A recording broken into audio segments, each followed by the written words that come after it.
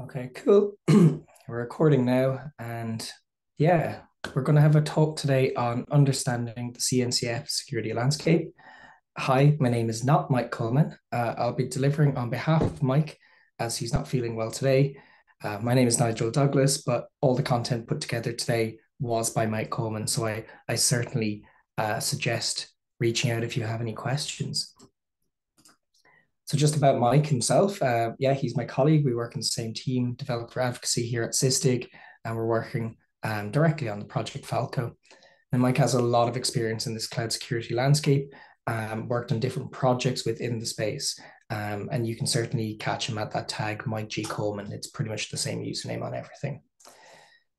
So for the agenda today, we're going to look at what makes cloud native different. I think for some people are still moving into that cloud native space and just need a rundown on what cloud native means exactly. Once we understand what cloud native is, we want to look at the existing landscape, the CNCF, who are pretty much the overseers of everything cloud native. And what I mean by that is all these open source projects that kind of get brought into the Cloud Native Computing Foundation. They certainly do the oversight for that. So nearly all the projects we're going to talk about today are under the oversight of the CNCF. And as such, they have a landscape view of all the projects that are under that oversight.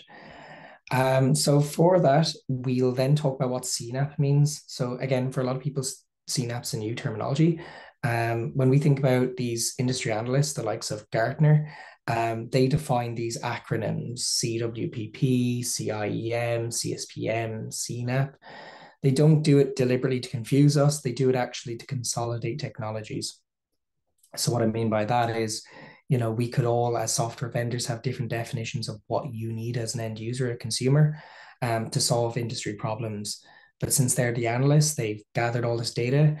They collectively say, look, a CNAP is the better choice because it covers the wide range of issues, addresses those issues, but it does it in a consolidated form, so it should be more affordable because since you're buying a single platform. So what we're going to talk about today is it possible to gather those open source technologies that are under the oversight of the CNCF and consolidate into something that resembles a CNAP capability or platform? Now, as a disclaimer, for this talk, we're not exactly saying we're going to provide a supported CNAP platform.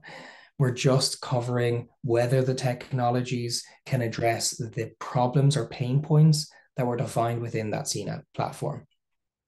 Now, the technologies themselves are going to fall into different buckets. That makes sense. When we talk about these analysts, especially as Kubernetes, the project evolves, as cloud native technologies evolve, originally you'd have something like CWPP, it evolves and we see CDR, then we're seeing CNAP. So by definition, some technologies may fall into CWPP and CDR, or they might be KIM, but also possibly CSPM. We'll talk about all that in a while. So it's just important not to hold us directly accountable for where projects may fall into more than one category. But as far as a comprehensive list, this gives you an idea of what the technologies are. A lot of the CNAP platforms, Sysdig included, are going to use an amalgamation of these different technologies. So in Sysdig's case, we'll have technologies like OPA. For policy enforcement, we have Falco for real-time detection. We have even, I'm not sure how we achieve it, but we certainly have network policy generation. So I don't know if we're interacting with the CNI anyway in Kubernetes, the network interface, to achieve that. So let's get started. So what is cloud native? Now, cloud native, it doesn't mean just the cloud platform. It's beyond the cloud platform. So we're talking more as the applications. So basically non-monolithic applications. So I'll go back again. What is a monolithic application? Monoliths are generally speaking, they're the old way of developing applications. So you had this rather large application. It resided on a physical server or a virtual machine, and it was clunky. We had to, if we made updates to the front end, how was that going to interact with our database? It was just the way it used to be. We used to develop applications. Now applications are a bit more resilient. The idea is what we call them cloud native. They're designed to work well in the cloud. So they're all containerized. So compartmentalized into those different sections. So you have your front end, you have your back end there, and they all can be updated seamlessly. These quick updates, it's fantastic system cloud native. And how are cloud native applications achievable? Well, we talk around technologies such as Docker for the containers. We talk about Kubernetes for orchestrating those containers. All of this is cloud native.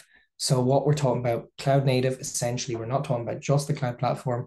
We're talking about everything in the delivery of these applications. So basically, non-monolith, non-on-prem, the new way of thinking about container delivery, whether that be serverless or Kubernetes orchestration. This is all cloud native. It's all designed to deliver in the cloud. So this is these modern tools, these techniques to achieve that, they'll all fall under cloud native. So we're not going to talk about perimeter-based firewalls. We're going to talk about network interfaces and network policy as alternative technologies. And the idea is this all fast and we can deliver the applications quicker without impacting, service delivery. So customers see like essentially 100% uptime at all times. So with that, yeah, even the perimeter, I just alluded to it there a second ago. In the past, when you had a monolithic application, you had a firewall, and that firewall was blocking or allowing specific IP addresses. So it was all fine when an application was static. You would say, look, I have an application with a fixed IP, block these IPs to that fixed IP. But with containers, since they're ephemeral, they don't last very long. If my pod lasts 5 minutes and it dies and is recreated, the orchestrator does all of that. It gets a new pod ID, it gets a new IP address. Nothing static, nothing lasts very long in cloud native. And that's all part of that whole resilience thing of, quick delivery, everything updates quickly. So when it comes to detecting intrusions, we can't rely on just archaic systems of monitoring based on IP, monitoring based on application name, these kind of things. The state is going to change regularly, so it's more or less stateless. Now, another thing to point out here is everything around the perimeter has changed. When we have a cloud native application, most likely it's being delivered through the cloud. So the cloud provider themselves, they're the ones managing those external connections. This is different to when it was all running in your own enterprise servers. We're also talking about exposure. It's much larger when we're talking about cloud native. So by default, with Kubernetes workloads, they're on a flat network. So it means all pods, there's no restrictions by default. They can all freely talk to each other. And if we're using a load balancer, well, we can expose that to the public internet.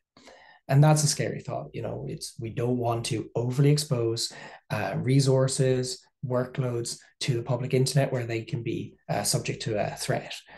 So we need to be able to control the access to services, to workloads, to network connections. All of this needs to be achieved both at the cloud layer, but also at the workload layer. And that's what we're talking about with Cloud Native Application Protection Platform. It's both the cloud services, but also the underlying workloads that we're going to secure.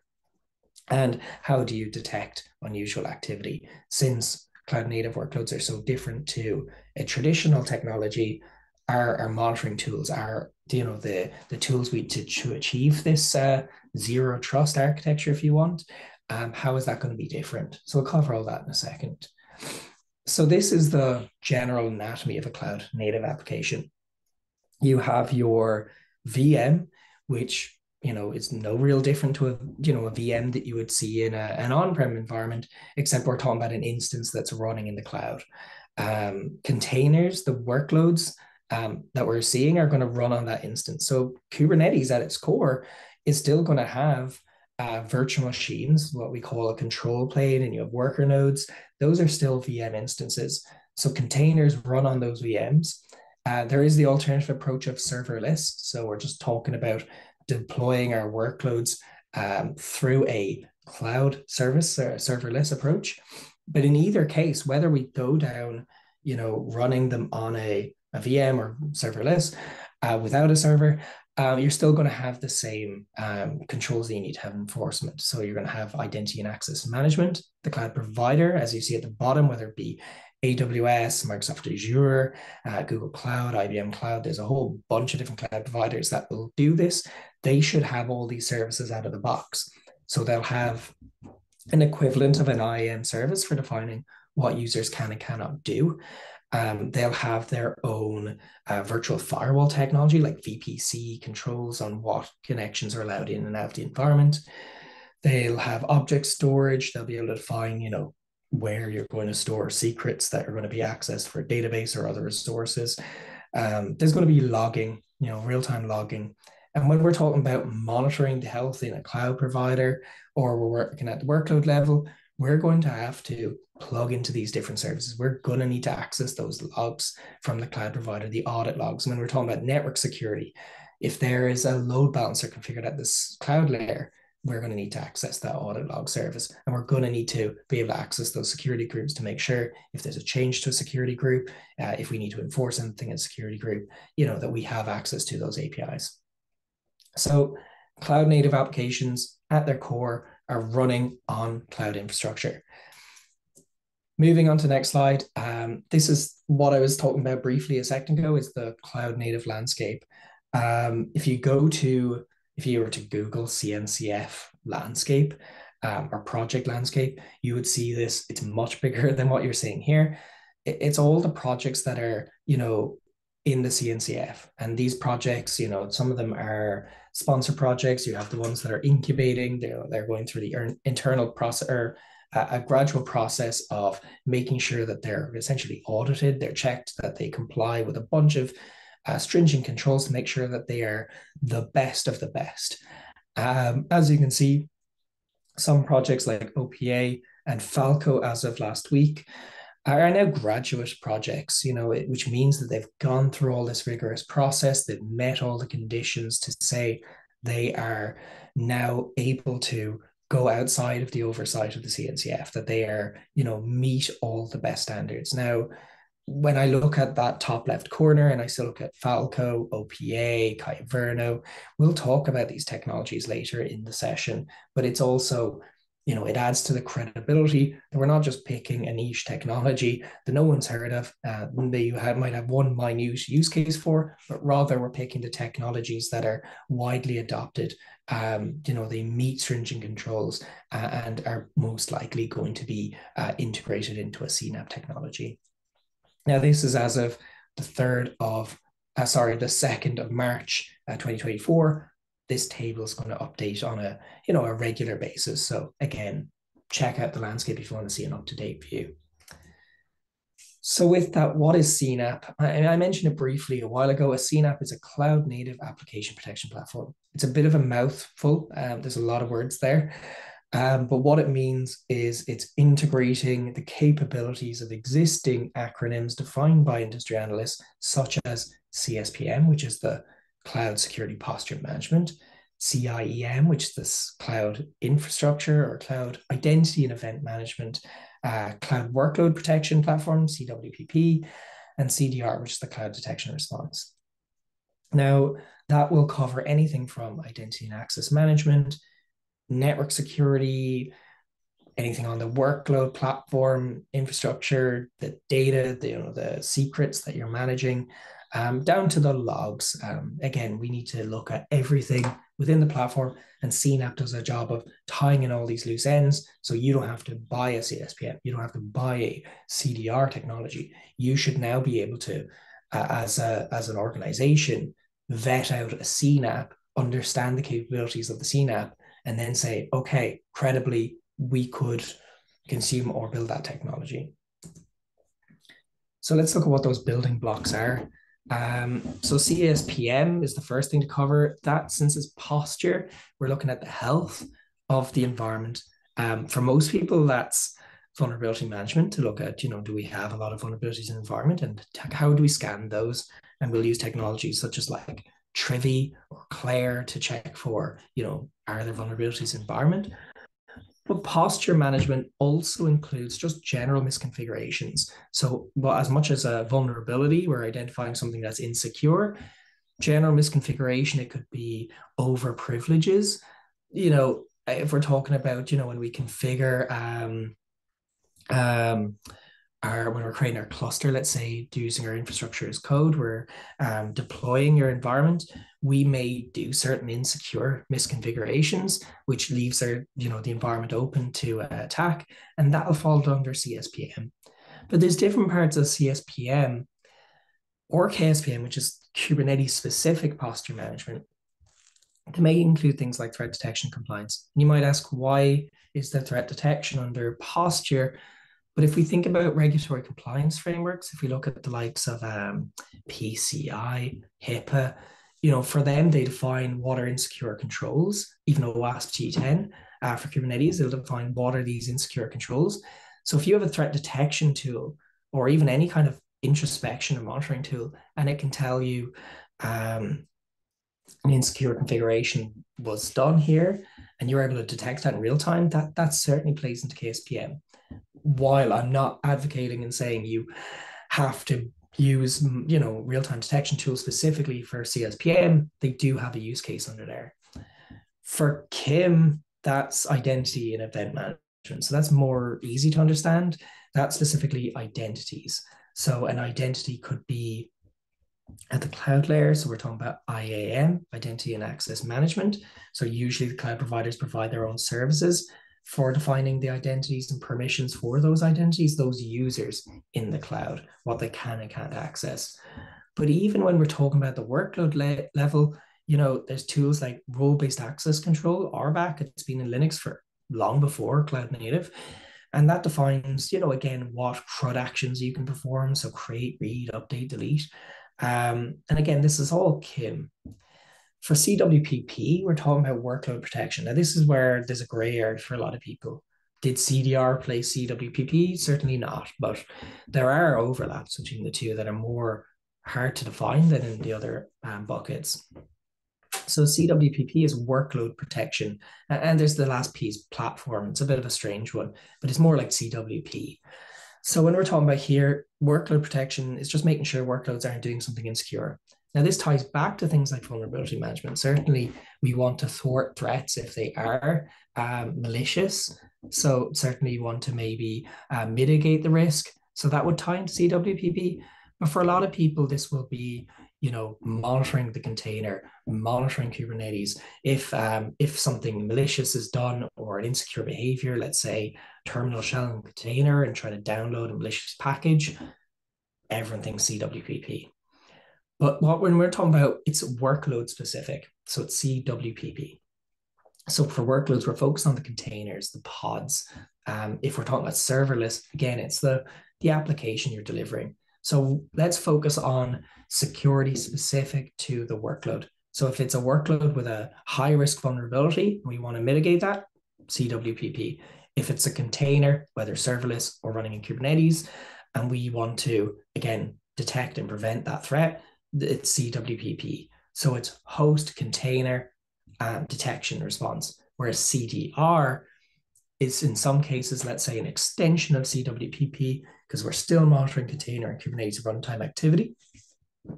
We are doing the host threat detection response, but we also are extending it to cloud detection response. So, in the cloud provider, a user might do something malicious. They might be trying to access secrets, delete resources, doing things they shouldn't be able to do. So are we able to detect it? Well, unlike workload protection, which is fundamentally using things like system calls in Linux, or you're connecting to the Kubernetes audit logs to see what is happening at the Kubernetes audit layer, containers, all that's done through system calls. CDR, you're going to need to plug into the cloud audit logs. So things like CloudTrail, whether it be Google audit logs, I don't know what the name of it is, Google platform logs. Azure probably have their own Azure platform logs. So whether you can plug into those audit logs of the cloud provider, that will help us to detect and respond to threats in the cloud. So that's the main difference is CDR is sort of an extension of everything cloud. Some people used to call it CNDR, cloud native detection response. So it's everything from cloud native and the workload. But again, CWPP before CDR existed was focused purely at the workload layer. So yeah, let's start off with CSPM. So as I said a while ago, CSPM is cloud security posture management. as you can see in the graph, it's going to cover everything around the data, the management, even the network. So anything posture, anything that's kind of drifting from the original controls. This includes flight charts, navigation material, anything, so if you have secrets, you've configured network control, around your security groups. If someone's making changes to those different records, we want to be able to verify if there's a change to a static configuration. And that's essentially keeping the posture. So you'll see in PCI or SOC 2, there'll be a bunch of controls saying users who aren't at certain clearance level shouldn't be able to make changes to certain things. And if they do, well, you certainly need to have a technology in place or system in place to either prevent them from doing it or at minimum detect that there's a compliance check that someone's doing something they shouldn't be able to do. And that's the posture management part. So yeah, this was the piece of data. There was 3 different breaches. There was the Flex Booker, Pegasus Airlines, and Civicom, and they were all related to misconfigured S3 buckets. So in this case, like personally identifiable data, whether it be like photos, signatures, electronic flight bag, software source code, plain text passwords, secret keys, all that can be accessed through these S3 buckets. So, the use case is pretty strong for a CSPM technology, is to be able to control and prevent how people access resources in the cloud. Because by default, there's very limited controls that are enforced to stop people from accessing resource that they shouldn't. So an attacker could, as they've proven in these breaches, access resource that they really shouldn't be able to do. So that's the use case for CSPM, is to prevent access to sensitive controls, or from deleting controls or modifying controls, let's say network policy, security group enforcement, that would allow you to therefore access sensitive credentials more easily. The next thing is KSPM. Now, KSPM is, as you can see by the box, it's specific to Kubernetes. So we're not talking about the cloud layer anymore. We're talking about just Kubernetes. With that, we could put technologies like Kyverno by OPA. They could be in either KSPM or CSPM. And the reason for that is they both carry that whole deploy time enforcement. Whereas, OPA Gatekeeper would be purely Kubernetes enforcement. So there's technologies like, I could recommend Gatekeeper for Kubernetes control about what you should and shouldn't, be able to do. But Kyverno would certainly be able to be a CSPM or KSPM use case. As I say, there's overlap between both. And in some people's definition of CNAPP, they may not talk about KSPM because that might be integrated into the broader CSPM logic. So yeah, what are the options? I should have, probably opened up this slide when I was mentioning a second ago. The technologies like KubeBench, I think they do certainly qualify under posture management. And the reason for that is they show, I think it's with the CIS benchmark, they'll show what are best practices for Kubernetes specifically. And it'll say, on a checklist, are you green or red? Have you, let's say anonymous auth, is it set to true? Is it, and then if you say false, great, it's disabled. If it's set to true, no, it's an X. So you go through a checklist of all the insecure configurations, you generate your report based on CIS with Center for Information Security or something like that. It's a pretty highly recognized, standardized procedure. And you can go back and start reconfiguring, your controls to make sure you get a green list of, I've done all my best practices. Technologies like Crossplane are also great. They use infrastructure as code, or IAC, to create specific control planes for all sorts of workload controls. But at the runtime level, as I mentioned, technologies like Kyverno, they're Kubernetes specific, so they do all this, enforcement controls, but they also do certain kind of cloud controls. OPA is a cloud native policy engine. I believe it ties into the cloud layer. Whereas I said Gatekeeper is, it's a policy enforcement at the workload level. And then Falco, while it's not, it doesn't do the enforcement controls to say, what you can and can't do. Instead, what it'll do is it'll monitor all insecure activity. So in this case, you know, by plugging into the cloud audit logs, Kubernetes audit logs, monitoring system calls, if we detect that a user has tried making contact with you know, secrets or making changes, trying to delete resources, even if they are successful or not, it doesn't matter. Being able to monitor that activity, we're able to go back and, you know, actually audit that activity. And it's brilliant for reporting. So we can say, look, these users tried doing this and we took this enforcement action based upon that. But lack of monitoring at all, if you're just relying purely on enforcement, but you have no monitoring, well, it's very hard to show a report to say, look, this is, we can monitor that activity. So I think all the technologies play their part. Technologies like Kubench certainly are important for reporting on, do you have insecure configurations in place? Falco is certainly important for monitoring all activity, anomalous or not, to see what is going on. And certainly then for the enforcement engines are that you know, they are the last port of call. They're going to make sure that someone can't make those changes that they shouldn't be able to do. So that's all CSPM. The next part is KIM, identity and event management. Again, this is everything that's human or not human.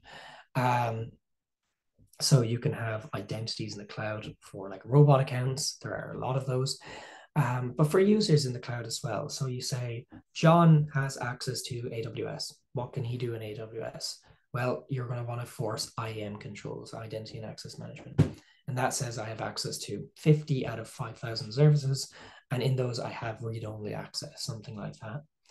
Now, KIM shouldn't really be limited to the cloud layer. Because again, if we are talking, yeah, it's very hard for us to list specific technologies.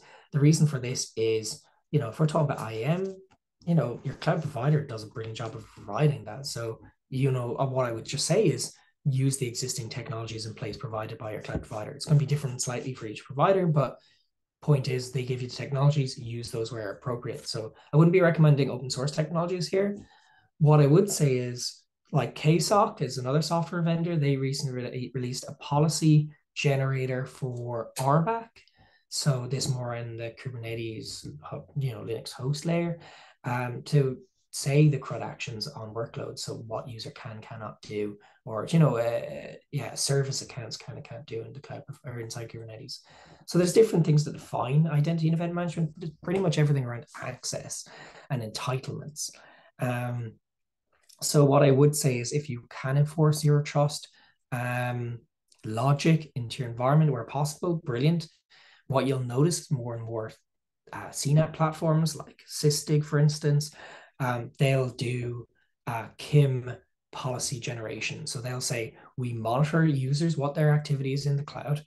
And if they're not accessing these services over a 24-hour period or over a week or whatever, then they'll say, using kind of a simple AI logic, they'll say, you know, these services are never accessed by these users, or these users' services are rarely ever touched by a user. Maybe they only ever needed to read what was going in there, but they never actually wrote or made changes. So they'll recommend appropriate policy that won't break anything, but it will ensure that they don't have overly permissive access. And that way, even if that real human account was compromised, there's a limited blast radius for the attacker. There's limited things they can do in the cloud as far as damage control.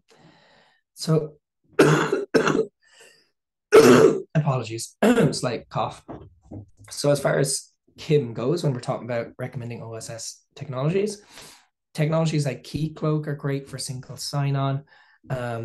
You know, when we talk about Falco, you know, say your Okta identity, if you're configuring identity and access management in an identity provider separate to the cloud provider, you know, Falco can monitor the activity on the IDP provider.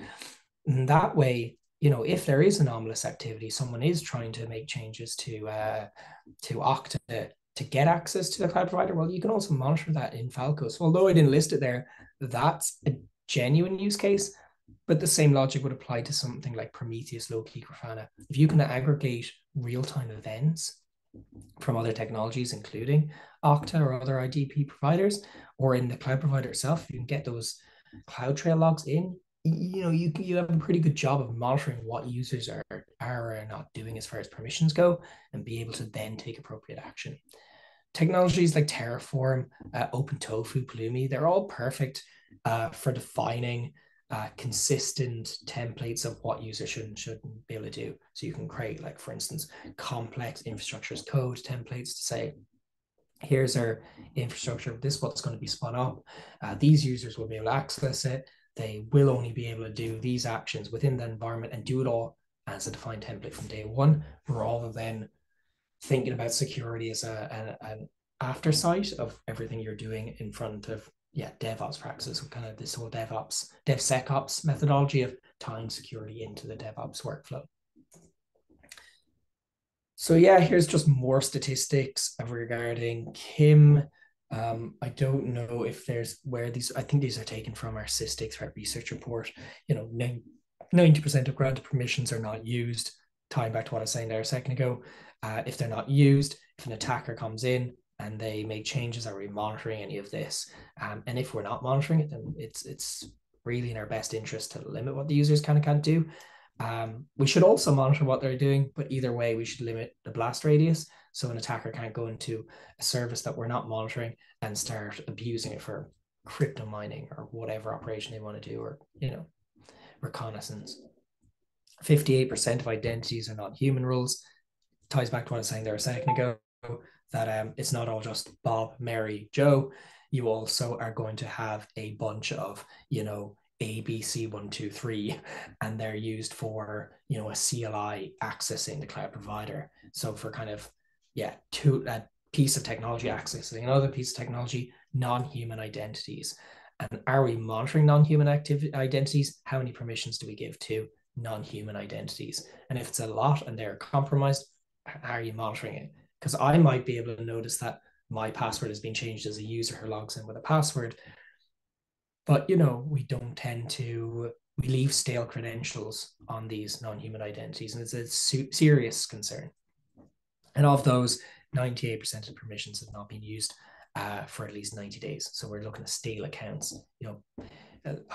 Worst case scenario, and it's a terrible thing to talk about, but like if there was a layoff in your company, 100 people were removed, do we have a plan of action for removing those old accounts, or do we just have a bunch of IAM profiles just sitting around the cloud?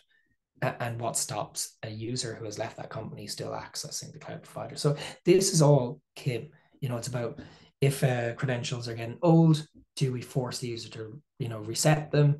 If a user has been removed from a company, do we have a plan and action to remove those old credentials?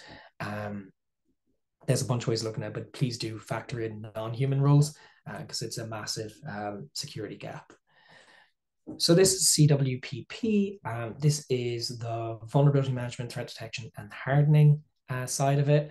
And again, it could be anything from containers, VMs, serverless.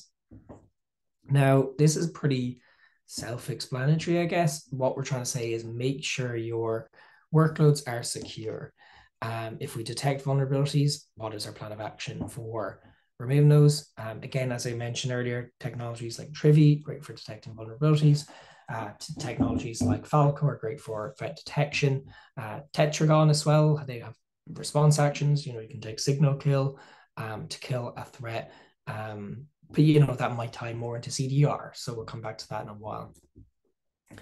So with this, again, this is probably coming from our, not the most recent report, but probably 2023. But yeah, 87% of container images have high or critical vulnerabilities that are not patched. This is just a reality, unfortunately, is that there's a huge amount of vulnerabilities running in existing workloads. Great surface area for attackers to abuse.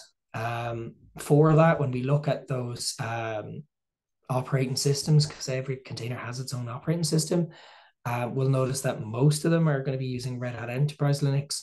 I personally use Ubuntu a lot, but reality is only 16% here are Alpine. And why is Alpine such an important thing? Well, when we look at Alpine images, they're like 5.7 megabytes, it says on screen, whereas like those larger images, the alternative ones are like 228 megabytes. So it takes a certain load on your environment. There's bloat. The reason why some people might use it are for two reasons. Maybe the first reason is because you have all your dependencies in place, and that's great for your application if it needs those. But then sometimes it really is just, I deployed this base image before, and I'm just going to keep doing that over and over again. There's very little thought gone into base images. And that's scary when we talked about the previous slide of the number of vulnerabilities associated with those more bloaty base images. So yeah, base image OS selection can reduce bloat by 97.5%. And that's probably the biggest factor I would provide when we're talking about CWPP, is to be really serious about what images you're choosing to use. Because if we can reduce the vulnerabilities and reduce the exposure, we certainly then are handling the majority of the issue on CWPP. And then hypothetically, if say that same lightweight image, which has less vulnerabilities, does get abused, well, we still have our threat detection response actions in place to take action, but we are reducing the attack surface. And if we look at from those images that were analyzed, so Sysdig, 2 years ago would have done this report, or a year ago, and they would report done a report for over 1,800 malicious images identified within containers. 608 of those were crypto mining. And that seems pretty obvious in hindsight, because you think about what Kubernetes, what cloud native means fundamentally. We talked about the idea of resiliency, scalability, short lifespan. These are all great for something like crypto mining, because we can say, look, you can, you have no resource constraints in place by default. Workloads, we can scale up more and more as we need them. So, they're by default in a good way for abusing resources. And due to their short lifespan, it's very hard to do incident response and forensics if you don't have native technologies in place of the CNAPP to monitor, was a crypto miner used? What actually happened at the time when they were abusing our container for mining operations? And if it's in base images, then they can do it over many different pods and just keep coming back. As long as they're pointing to the same mining pool, they can get the rewards. So as I say, Kubernetes, the fact that it's about delivering applications at scale, it seems like an obvious target for such an operation as mining. Make Monero currency off a fairly simple operation. So as I say, how do we avoid this? You can use tools like Snyk to scan the application dependencies and development earlier on in your pipeline to make sure you're not introducing these insecure dependencies into your environment. Technologies such as Harbor, they provide artifact registry signing and scanning. So again, it's just making sure that nothing has changed. So once it's signed, we know that's the approved, the standard one that we wanted, and there's been no kind of drift from the intentional design. Tools like SigStore, they do specifically the supply chain scanning, and that also includes the signing and verification technology. But if we want to reduce our vulnerabilities, if we don't have a reason for using images that have, a large list of vulnerabilities, then we can use container images such as Wolfie or Alpine Linux, which are what we call distroless. Now, what does that really mean when we're talking about like distroless? So Alpine Linux, it's a Linux distribution that was designed to be small, simple and secure. It uses like Muzzle, BusyBox, OpenRC. Basically, instead of using things like glibc or GNU core utilities and systemd and all of that, that's usually in the other container images. This makes Alpine one of basically, the only container images that doesn't use that core utilities that we see with GNU.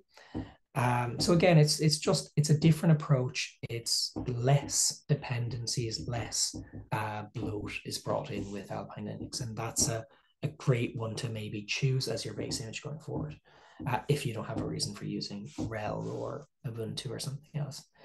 So CDR, what's that all about? So this is the detection and response that's not locked in at the workload level. And also notice the response part. CWPP was never really, mad about talking about response capabilities for the detection.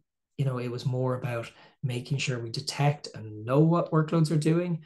But there was never a specific defined need to, not mitigate, but to kill a pod or kill a process when identified as malicious, or that it was just funny in its terminology. So CDR says detection response, similar to how you expect with EDR, XDR, any of these detection response technologies. So it's like that for the cloud. Now, as I mentioned, by now people have a fairly good idea of what CDR, or sorry, cloud native is and how it's different. So now we're talking about cloud native detection response. So if we detect malicious activity on your IAM or in your security groups, or even just changes to buckets or anything in the cloud provider as well as at the workload, CDR is focused on that. So, can we detect it? Yes, with a technology like Falco, we can monitor CloudTrail audit logs or any other audit log from the cloud providers, and then say, okay, with an automation action through something like Falco Sidekick, we can then, mitigate the risk in real time or close to real time using, again, serverless approaches if we want to go down that route. But technologies such as Tetragon, they can do something like SIG-kill action at the workload level to, kill a process that we identify in a container, which is really useful. And all of this ties into CDR, but CDR is so much more than just workload. It extends to the cloud provider as well. Now, here we're looking at companies that take about 207 days to identify and 70 days to contain the breach. This is more and more we're hearing about. This is the average total cost of a data breach. It's continuously going up, but again, it's the time spent to detect and respond. By monitoring all the anomalous activity at the cloud layer, we're certainly reducing our time to respond from weeks, not even days, but rather like get it done in, within an hour or less. We want to talk about minutes, because again, the costs are crazy. We're talking here measuring in USD millions, and as of 2022 going on to 2023, they've easily comfortably exceeded the 4 million per cost per breach, and this number can only go up, I'd say, especially as adoption of cloud continues to rise. So briefly, I just mentioned technologies like Falco and Tetragon. The reason I didn't add more technologies to the CDR part is it really is that detection response. It's more aligned with traditional EDR, but for the use case or problem points of cloud native and the cloud provider. So where Tetragon does a great job of looking at runtime observability enforcement for containers, Kubernetes, Falco does the same, but then also provides comprehensive monitoring across Okta, GitHub, across the cloud providers as well. So what are the key takeaways of today's session? Cloud native applications have a large attack surface. I'm sorry to say it, but it's just true. We talked about flat networks design, so no networking enforcement by default, no resource limits in regards to abuse done by mining activity. There's no RBAC controls really in place for what, create, read, update, delete actions. And at the cloud layer, there's not a whole lot of difference either. In the cloud provider, you're also expected to enforce those controls yourself. You should adopt these technologies gradually. This is a journey when it comes to moving from monolith to cloud native. And this whole microservice architecture, it's something that you need to really look into how it's going to affect your business, how it's going to benefit your business. There is an increased need for least privilege and zero trust. What you should get from this session is from the data we took from our threat research reports. Most organizations just aren't enforcing those kind of controls. And it's hard, right? We've got sporadic technologies. They're not well linked together. CNAPP does a good job of tying the loose ends to give a comprehensive view of controls. And this also is a single solution that should, be implemented and managed by different teams, whether it be DevOps, security, in a collaborative manner. So again, this will address business issues such as addressing that large attack surface, but it is a collaborative approach. And that's why we're proposing CNAPP, but we hopefully have given you an idea of the different technologies that will come together to make that CNAPP. So with that, I hope today's session was useful, and we're looking forward to seeing you again soon. Bye for now.